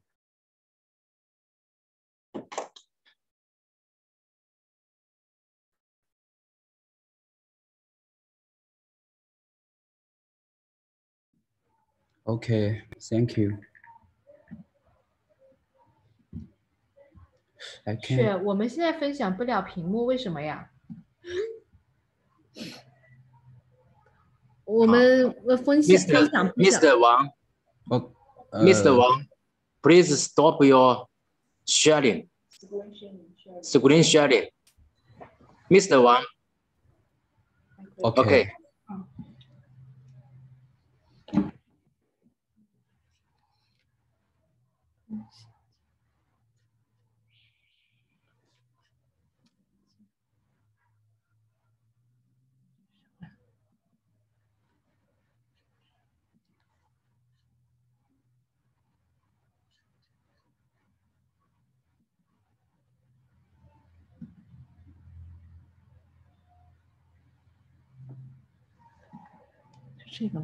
Yes.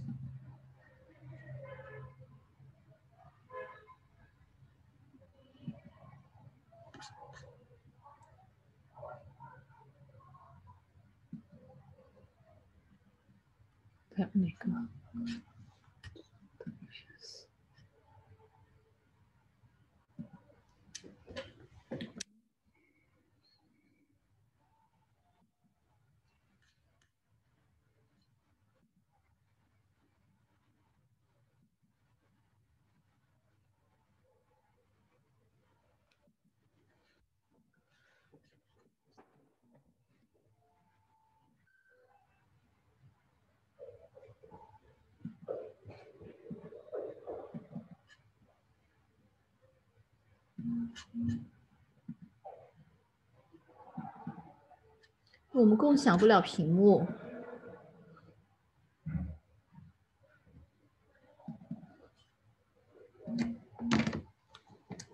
雪，我们共享不了屏幕。Mr. Lee, you can.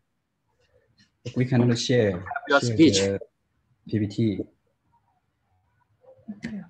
对，他共享了。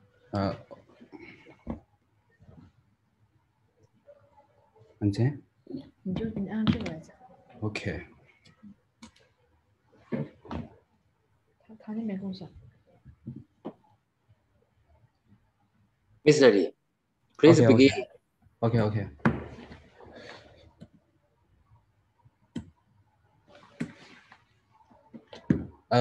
We create a platform combined with big data, and then my topic is about boost the scientific and technological innovation, construction of big data platform for China national rubber industry chain. My topic includes 3 parts. They are achievements, contents, and future exploration. And for the achievements introduction, for the background, national rubber industry chain combined with big data is to thoroughly implement the relevant policies of the national digital agriculture development and agriculture digitalization planning.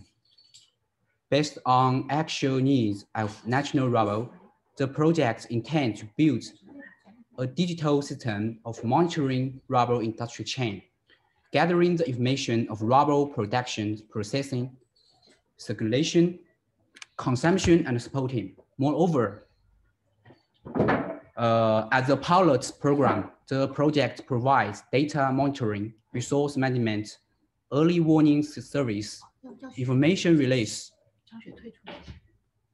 and other application services for the national rubber industry.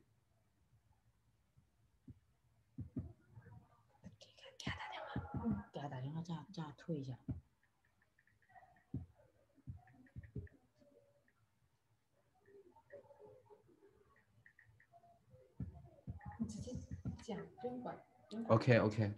And we come to the overall construction goals. There are four goals. First one is strengthening data collection and monitoring ability. The second is to improve the monitoring system of national rubber by big data. And third one is to explore the operating system of national rubber products.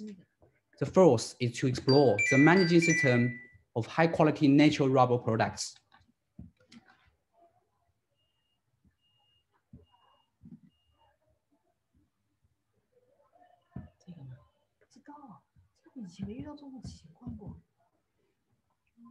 And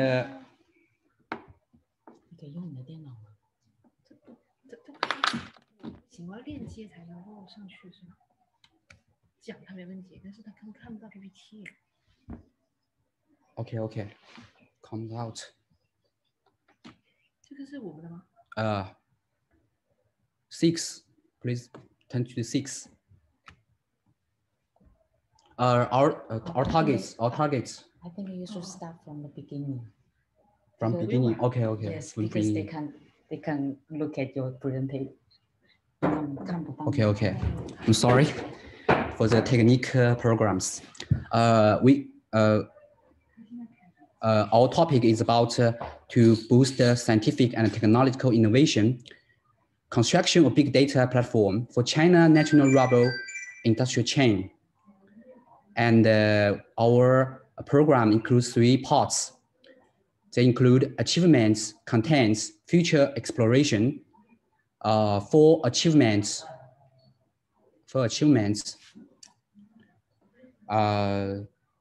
for the background, national rubber industry chain combining with big data is to thoroughly implement the relevant policy of the national digital agriculture development and agriculture digitalization planning based on actual needs of national rubber, the project intends to build a digital system of monitoring rubber industrial chain, gathering the information of rubber production, processing, circulation, consumption, and supporting. Moreover, as a pilot program, the project provides data monitoring, resource management, early warning system, information release, and other application service for national rubber industry. And our overall construction goals includes 4 parts. The first one is to strengthening data collection and monitoring ability. The second is to improve the monitoring system of national rubber by big data. The third one is to explore the operating system of national rubber products. The fourth is to explore the managing system of high quality national rubber products. And our targets is faced with 5 groups. The first one is government. We want to provide choices for macro regulating national rubber industry. For research and development departments, we want to provide data.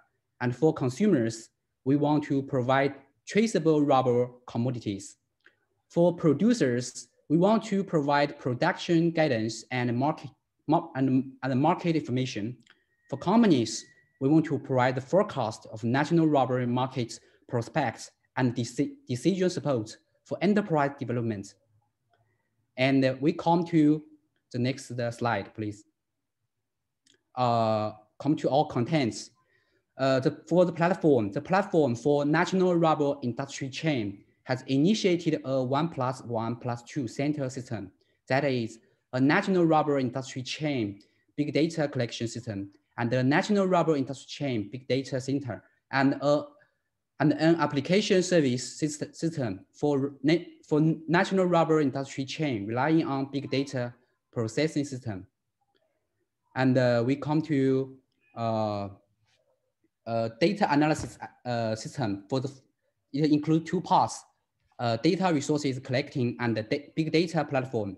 For data resources collecting, we use 3 parts. The first one is data collecting criteria. Second is data resources gathering and data sim. For big data, we formed a system, 5 systems. First one is collecting system, and then storage management system and the processing system, exchanging and sharing system, and the unified interface service. And then comes next slide. Data collecting, we use 4 ways of data collection. The first one is agricultural remote sensing satellite, including the area of rubber production, industrial distribution, disaster data. And second is multi-spectral and hyper-spectral remote sensing data of rubber collected by UAV. And we also use environmental data, production data by agricultural IoT and smart devices. For the last, we use softwares, production, circulation, consumption, and other types of data by interactive software, patterns, and third-party websites. And for the base, National Rubber Industrial Chain Big Data Platform is now arranged to build 3 national rubber production information collection and observation stations. Our base is located in 3 main areas in Hainan Danzhou, Guangdong Maoming, and Yunnan Jinhong. Yeah, this is our base. And then we come to the next is current data resources. We also use data warehouse. We use big data center of national rubber industry chain. We apply data warehouse to solve the storage of massive data resources, which mainly serves data mining and data analysis and assists decision making. At present, we have completed the construction of data spaces of national rubber production, consumption, price, trade, management policy, and etc. The consumption data is about 5 million. The rubber production data is about 2 million, and the space geographic data is about 80. And we also get the application, provide application service build application portable based on business subject database and data mining analysis model, provide BI tools based on visualization and unified data application management tools to form the national robot industry chain resources management. And we also use information analysis on national robot growth, production, consumption, and circulation will be greatly strengthen the monitoring and early warning capabilities of the national robot industries and provide effective decision support. And we also use modeling. The first one, big data, functions, and integrated algorithm approach. We also use, and we use another, sorry. We also use visualization. It includes 5 parts. First one is rubber plantation, monitoring, and predicting. Second one is production and management system. Third one is consumption system. Fourth is rubber price system. And the fifth is one-way rubber industry chain. This is our visualization. And we also have our GIS. We also use GIS application. We tend to GIS, okay? GIS is applied in remote sensing and aerial image of the data collection area for GIS analysis and map display.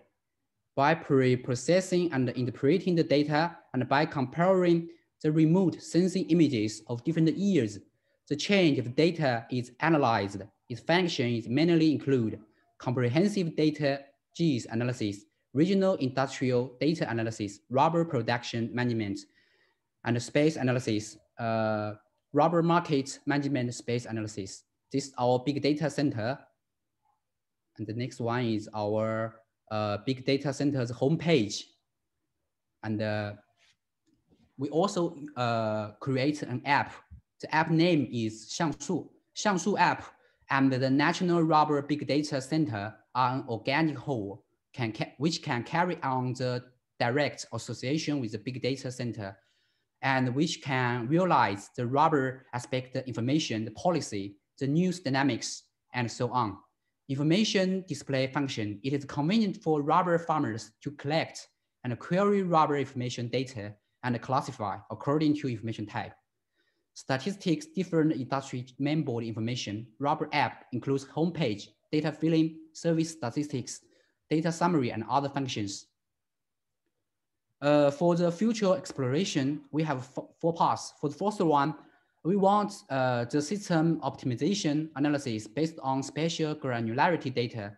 The second one is for industrial data collection, cleaning, auditing, storage, and application display. We will set up industrial digital channels. For the third one, in view of the analysis needs the information item data support, we will develop the correlation model. For the fourth, we fine-grained display of data theme. And we have our prospect. The first one is the data resources. It includes joint national rubber industry body, coordinate the open sharing of data resources, open the data supply channel, accumulate huge amounts of data. For the second, we have clear requirements. It includes clearly defining the business needs of each major link in the industrial chain, clearly unifying the data structure and protecting data security and privacy. For the data models, we develop more rubber data models, starting multi-dimensional, multi-field participation in the application model, build a common natural rubber database. And this is for our program. Thank you. Okay, thank you, Mr. Li. And good presentation. Give us abundant data about rubber industry. And thank you. Ladies and gentlemen, we have completed all the agents of the side event now.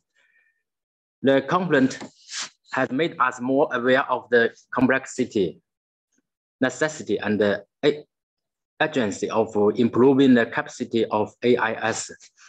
It also makes us more aware of the importance of integrated development of IER.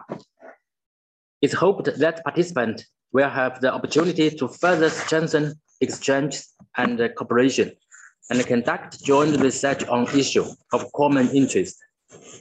Ladies and gentlemen, Tropical Agriculture Scientific Research is CATAS internal course. Welcome you to CATAS. After the end of the pandemic, we will give you the warmest reception. Thank you again for your support. Bye-bye. Thank you. Bye-bye.